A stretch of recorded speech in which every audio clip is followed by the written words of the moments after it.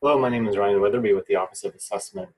The purpose of the video today is to get you up and running as quickly as possible with using Examsoft for assigning grades using rubrics and performance assessments. Before I get to the meat of the training, I just want to let you know all contact information for everyone here in the Office of Assessment. So if you have any problems with any part of what I'm going to talk about, or any other assessment needs, please don't hesitate to contact any one of us. So the training objectives for today are to get you to be able to log into Examsoft, have you be able to find and grade a performance assessment.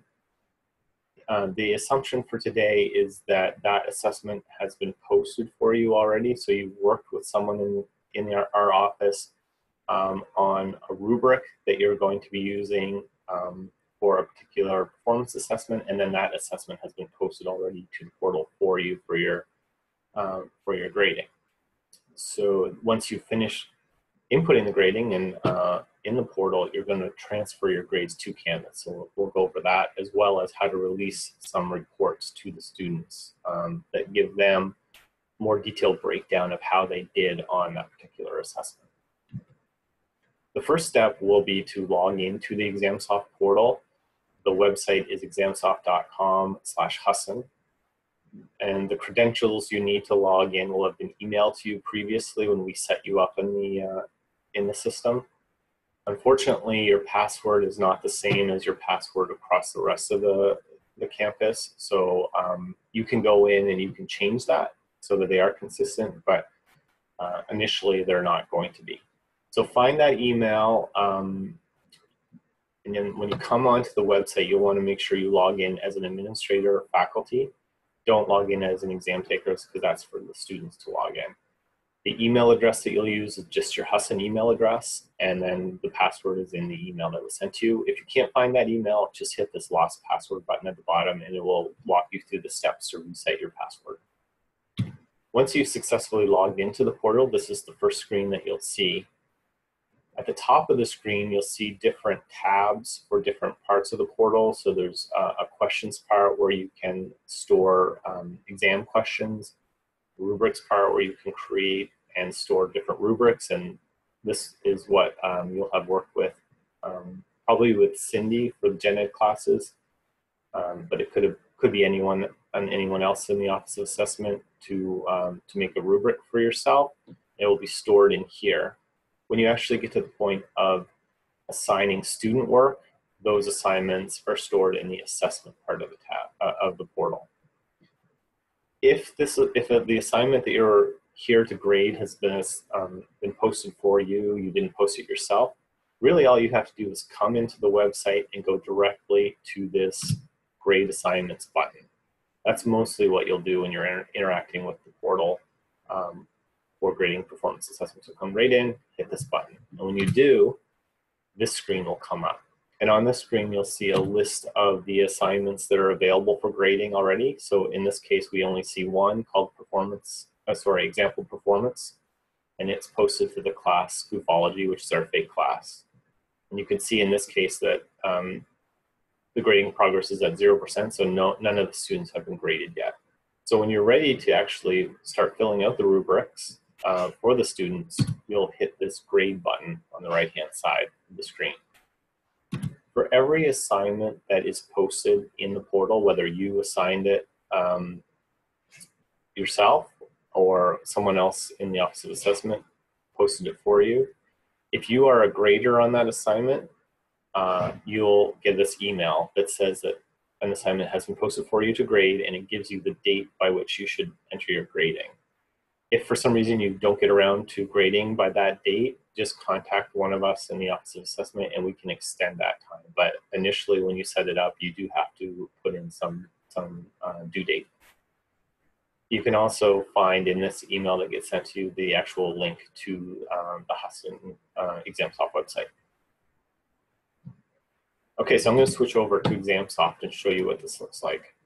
When you come to the examsoft.com/Husson URL, you want to log in again as an administrator faculty. and then you'll come to this main screen. And like I said, most of the time you'll come directly to this grade assignments button. So in this case, when I do that, I do see this example performance assignment in Goofology. It's showing that I've come in and I've already graded 50% of the students. So I want to continue on until this gets up to 100%. So to do that, I'll hit the grade button. When I do that, I see the list of all the students in the class. Since this is a fake class, they're fake students. So we have fake W, fake X, fake Y, and fake Z. And I have already graded fake W and fake X. You can see the grade that was assigned to them based on how I filled out the rubric. I can go ahead and regrade those students if I need to, but let's just go to the next student in the list, and I'll hit the grade button for that student. When I do that, the rubric that is associated with assignment comes up onto the screen. So what I have to do to actually assign grades using this rubric is go performance indicator by performance indicator, so that's the rows, through the assignment, look at the student's work, and then select which criteria, which scoring criteria, which are the columns, applies to that student work. And the language in these cells shows you the progression from the lowest level, which in this case is emerging, all the way up to advanced. So based on that language, you know which criteria applies to that student work. In most cases, you'll probably have the students submit their work to Canvas directly. So let's say for the sake of this training, that's an essay.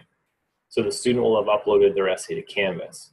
You can bring Canvas up on one of your monitors or on half your monitor and read the student work there, and have Examsoft open on your other monitor and fill out the rubric. So you can have both of those things open, both those portals open on different screens or different parts of your screen. So as you go through the student work, you address each of these performance indicators and select which criteria applies by clicking on that cell. So I'm going to go through, maybe for this particular one, they're only at emerging, this one they're developing, and this one they're advanced. You do want to select something for every row. Examsoft doesn't like you to leave blank rows. However, what we normally do when we're making a rubric is we include another column here called could not score or is not scoreable, something along those lines, and has a value of 0. So that means if the student did not do what you asked them to do for that particular performance indicator, you can assign a 0 value for that indicator.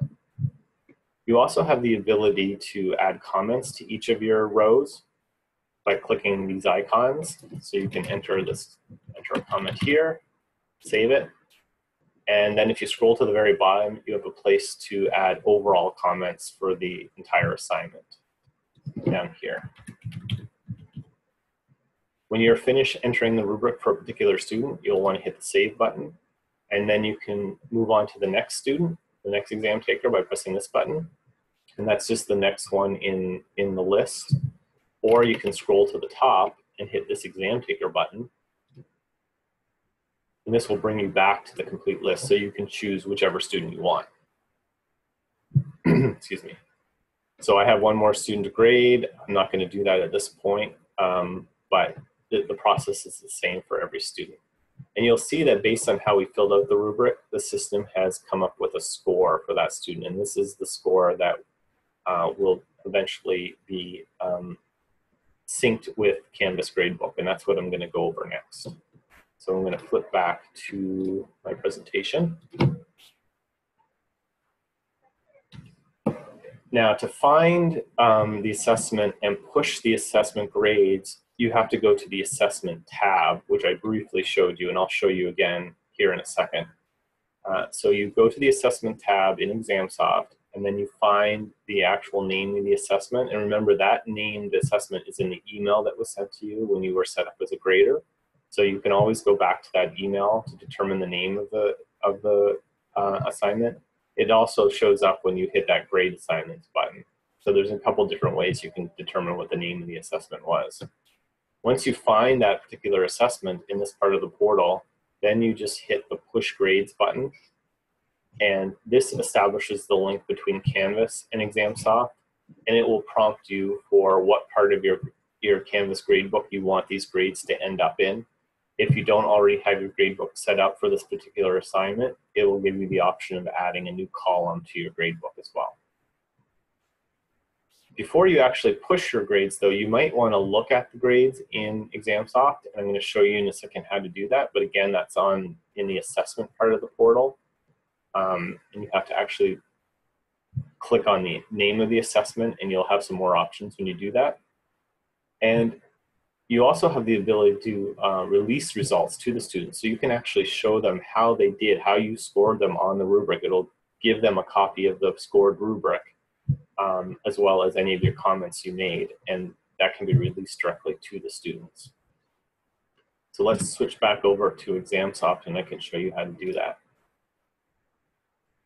So we're just going to get rid of this grading tab or interface. We're back here to the main interface now. So we want to go to the Assessments tab at the top.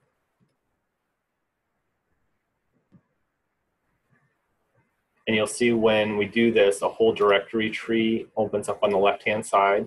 You'll see much fewer things in this directory tree because you only see what you have access to. I see everything at the university, so that's why mine is so full of things.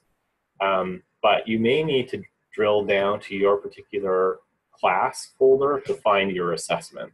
That may be necessary. It may not show up right in this list immediately. But as it turns out, the assignment that I want is in this list that was automatically populated on the right. And you can see that if I scroll over here, the push grades button appears. It's showing up a whole column of push grades. So if I push that, that's when I get the interface that syncs to your Canvas gradebook. If you're not seeing this column called push grades, you can make it appear by hitting this little cog icon and then selecting the column that's called push grades to LMS. Mine's already showing up, so it's not in this list.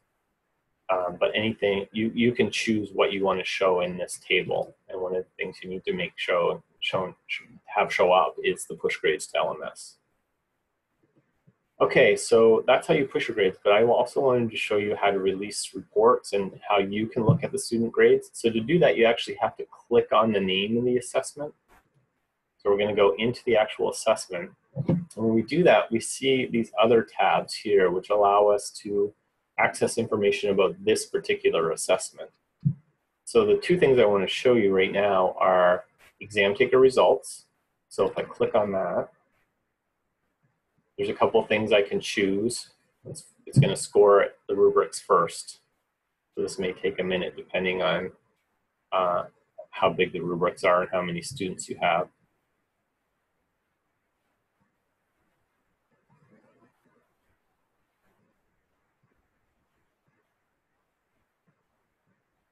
Okay, so that's complete.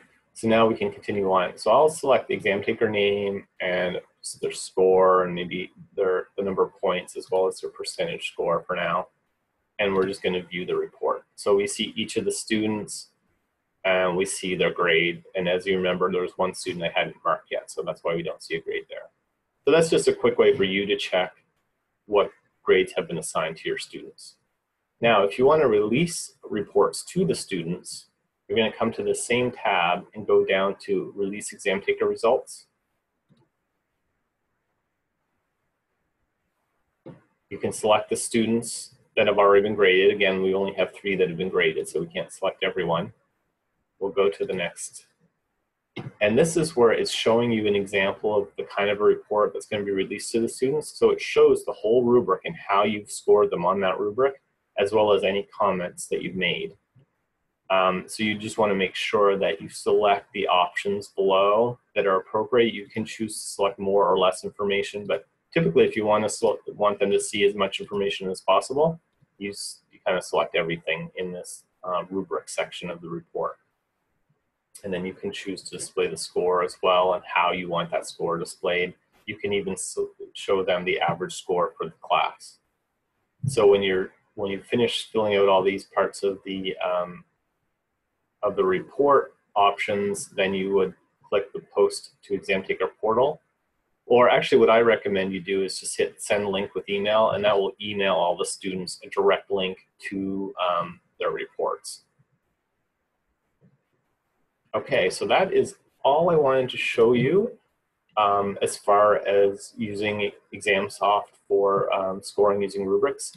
If you have any other information you need or want about Examsoft, we do have a couple of resources available to you. We have a Canvas course that you can request to be made part of, and this goes through all the different aspects of the Examsoft portal, from performance evaluations, which we talked about a little bit already, as well as the objective assessment parts of the portal.